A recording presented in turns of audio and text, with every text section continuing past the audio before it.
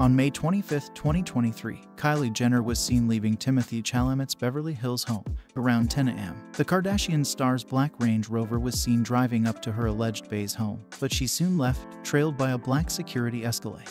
This has generated speculation that the two may be dating, which initially surfaced in April when renowned gossip website Deuxmoi reported they were. A source for Entertainment Tonight claims that the two are keeping things lighthearted and casual.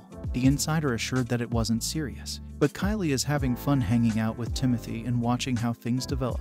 The suspected relationship has not been acknowledged by Chalamet or Jenner, and the two have not yet been seen together in public, although the specific circumstances of their meeting are unknown.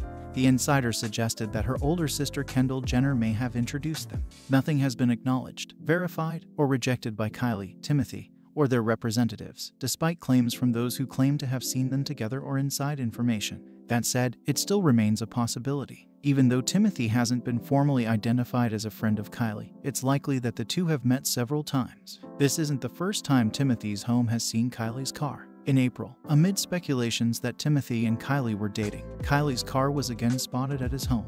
Although it appears like the two are keeping their romance a secret, fans are anxiously awaiting more information. Stay tuned for more updates on what's happening. Don't forget to like and subscribe.